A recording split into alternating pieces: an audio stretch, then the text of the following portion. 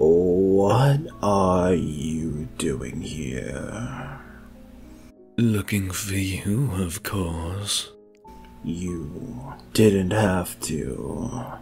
I'll go back to the infirmary as soon as I'm done here.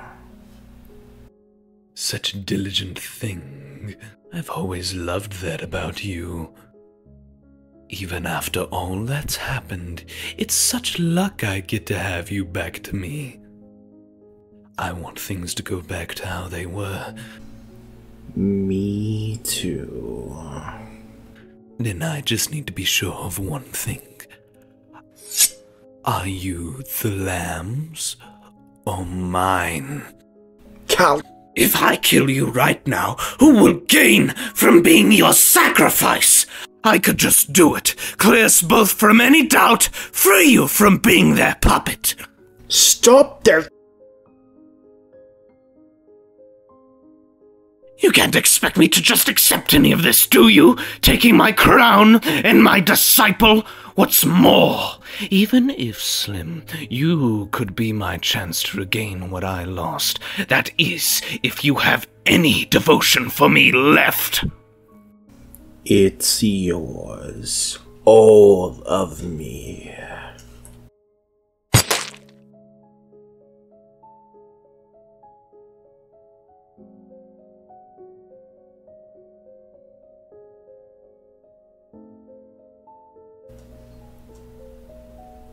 You moved it out of the way. Is it really you, Celius? Who else would it be? Does it hurt? I'll live.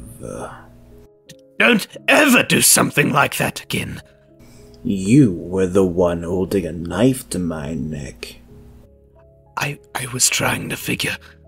I didn't think you'd... Were you always like this?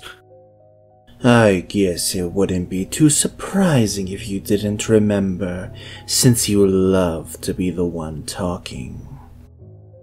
Excuse me? That's not true. I remember you yawning during rituals. One time you even said they should last less.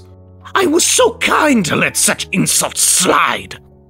Oh, and when asked for gifts, you never picked my beautiful crystals. No, you wanted boring materials and tools and books. Astaroth used to share theirs with you, right? I would find you with them or working on your own, whenever I looked for you. Oh, sorry, am I talking too much? Yes. Insolent!